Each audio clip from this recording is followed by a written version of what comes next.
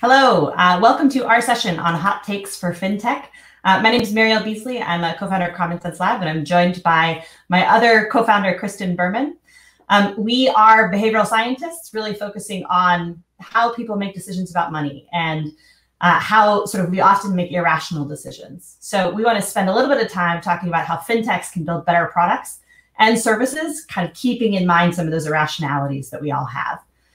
So as mentioned, we're co-founders of Common Sense Lab, which is an applied behavioral science research lab at Duke University. And we, over the last 4 years, have worked with hundreds of different tech companies, financial institutions, employers to build better products and services through that lens of human irrationality and human behavior that then lead to better financial outcomes and financial well-beings. We have, across our projects, we've touched millions of people in the US, and we have a few things that we'd like to share what we've learned. So we're going to do this as 3 hot takes. Kristen, take us away. Great. So your first hot take is that the paycheck is a wonderful, wonderful savings device.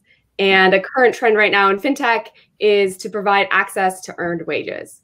And this is great, but we suggest a little bit of caution with how you actually do this. So why is that? So every time that you get paid, what happens? You can imagine a notification on Friday and you're excited about your paycheck coming in, but spending spikes. And so if you can imagine, if you're getting paid every day, what will happen? Spending will spike a little bit every day. And it's not because we're bad people, we just have temptation. And so we may go out a little bit more than we plan or buy something that we may not plan on. And this is fine, except when rent comes. And when rent comes, you have a really large check at the end of or a really large bill at the end of the month. And typically you would have used your paycheck maybe in full to pay that. But if now your paycheck is much, much smaller, you're forced to actually through the month have a savings habit. Every time that you get paid, you need to figure out how much you can spend and how much you can save. It's incredibly difficult for people to do. And we've actually made their world a little bit hard, actually probably a lot harder to make the bills that they have to do at the end of the month. So what can we do about that when we think about as the field is trending much more towards InstaPay and this access to earned wages and fintech is really thinking about how do we help open up that access? I think a couple of the really important things to remember is, as Kristen mentioned, people sort of lack some self-control. And this is all of us. This is an aspect of human behavior. And so really helping as people are kind of going through that process about accessing their pay and getting that InstaPay, making sure that as the fintech provider, you're helping create guardrails to help users think about when to access, how much to access, helping sort of make sure that there are pockets that they can really easily don't just create the pockets, but actually actively encourage people to use those pockets to start putting sort of portions of every InstaPay. Really think about that physical structure to help build that savings along the way. There's all kinds of things that different guardrails can include, such as limits on how much to take, how often you can take it, pre-committing to under what circumstances you'll take those, that access to earned wages. Really be deliberate in how do you design that process? Because what we know about humans, and like I said, this is the case with all of us, money in hand is money that's spent. So now our second hot take is actually around short-term savings. And this is, I think one of the things that we know is that there's been some innovation in the short-term savings space, particularly when we think about emergency savings. There's been a number of kind of new fintech providers that are thinking creatively about how to do this. But by and large, most of the current saving products that are out there are really failing people. When we think about what's the most common way that folks sort of try to encourage and automate savings is by creating a sort of static automatic savings transfer that happens on the same time every month. So basically what this means is that you're trying to tell people to choose an amount to save, like $50, on the 25th of every month or on the 15th of every month. Now, that might work fine for bankers who always know what their paycheck will be and always know when they're going to get paid. But when we think about the millions of people in the United States that work hourly jobs, that get paid sort of by gig, that sort of their paycheck fluctuates, their timing of when they get paid fluctuates. And so it might not be that they know that on the 15th is a day that they'll have cash in hand. It might be that their payday is going to be in 1 month the next day, or in the following month the day before. So so that means a standard sort of way of automatic savings that's just that flat transfer amount. It just doesn't work for people who have, that income that varies paycheck to paycheck, and the timing of that paycheck really kind of lands differently. And it varies either daily, weekly, or even seasonally. And so what that means is that people are really hesitant to sign up for that automatic savings. There's a real fear about doing it. And one of the more innovative solutions that has been much more common that we're starting to see in this space, of course, is roundup savings, which is, it's easy, it's attractive, so people actually enjoy doing it. But what we also know is that people sort of can then feel like, oh, I'm saving, but they're not actually making progress on that. And this is because roundup savings simply isn't enough. The average person has about 28 transactions in a month. And if they're rounding up to the nearest dollar, that means that it's on average about a 50-cent roundup, which means that high transactors are looking at maybe saving $15 a month, which, as we know, is often not enough for savings. Yeah. And so the responsibility basically is kind of on all of us, and now is the time. So COVID puts a lot more pressure on families who are living paycheck to paycheck and having to make their dollar stretch more.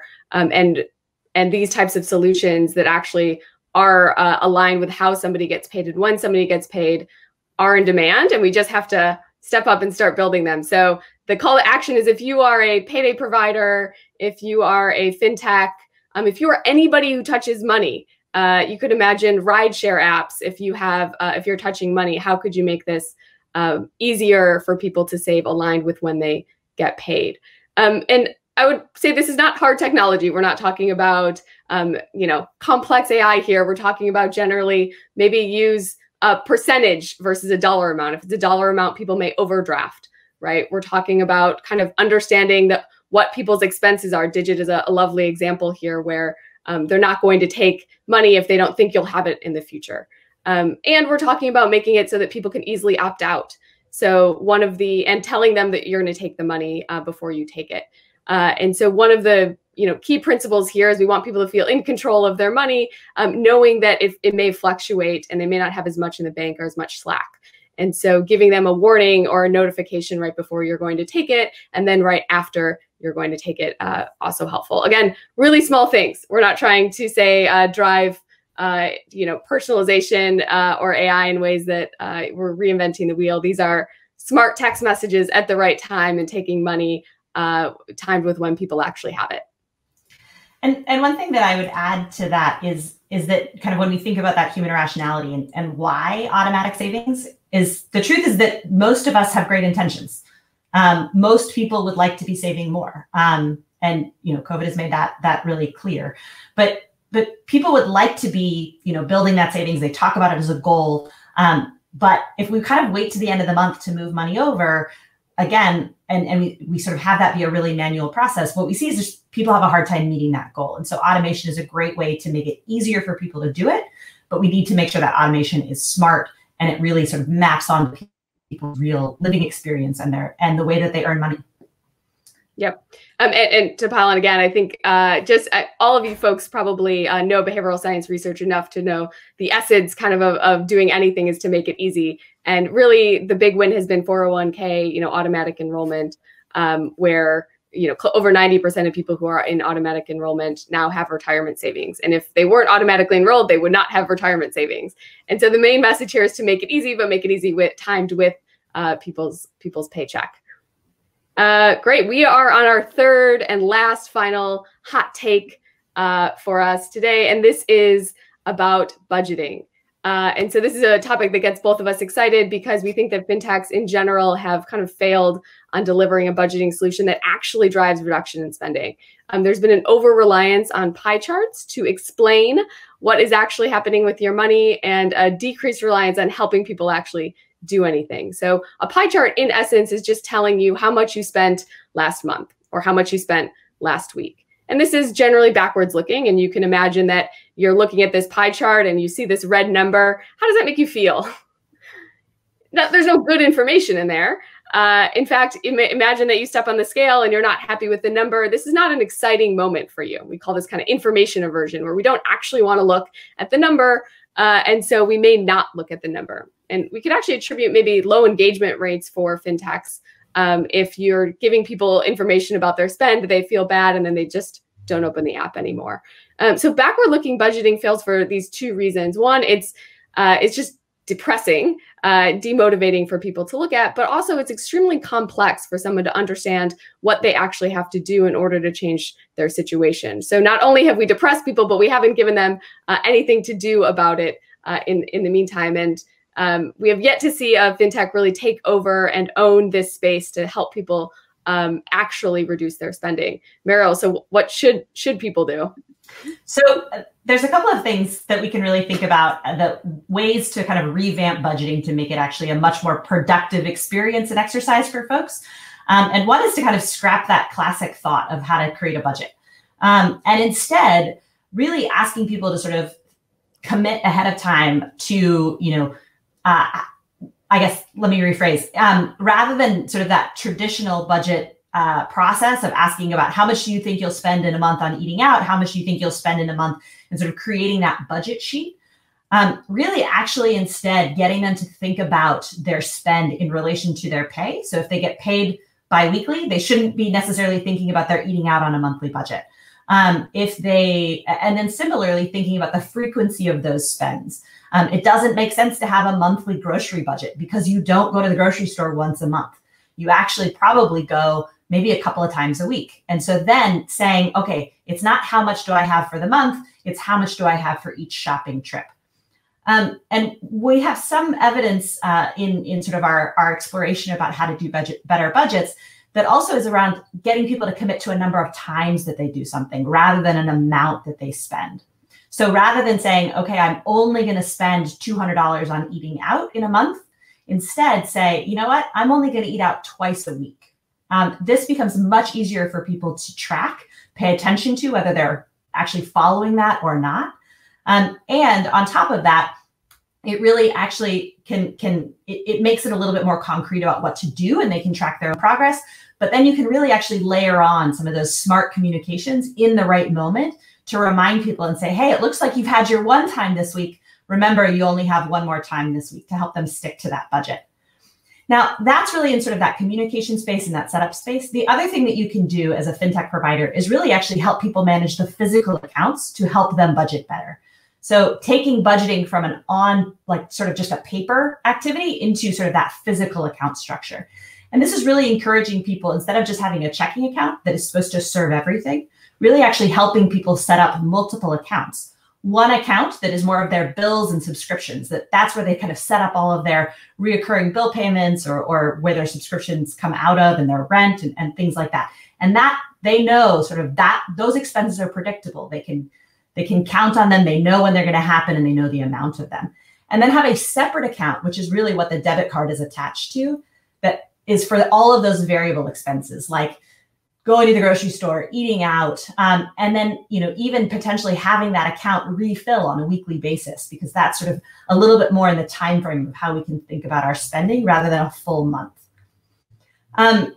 So those are a couple of really concrete strategies on how to kind of move forward with budgeting in a way that might hopefully actually impact spending and reduce expenses, and not have sort of that backfire that Kristen talked about, where it could actually just those pie charts, that really negative experience of that constant failure of sticking to your budget, that might actually decrease engagement with your product.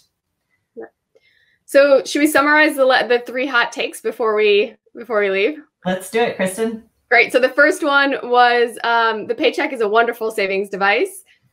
We urge you to be careful as you launch any InstaPay or access to earned wages. The second one is design savings accounts so that they are aligned with someone's actual cash flow. Make it easy, but also make it easy for people to save at the right time and the right amount. And then the last one is let's reinvent budgeting. Let's make it so that it actually reduces people's spend. And the way we can do that is by moving it from a backward-looking mechanism to a forward-looking one that helps them take action that they need to do in the next day, week, month to meet their bills. Now, if you're interested in continuing to explore any of these hot takes and you would like some expertise from a team of behavioral researchers who spend all day, every day thinking about this stuff, I've got great news. We take on new partners every year that we work with deeply. And these are a wide variety of different types of partners to really think about how do we improve their products and services with these sort of behavioral insights in mind to lead to some of these better outcomes.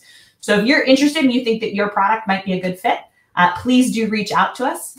You can reach us at Mariel or Kristen at commonsenselab.org. Great. And the social proof is that most fintechs have applied to work with us, and a lot of great ones have already done so. So we're looking forward to meeting you.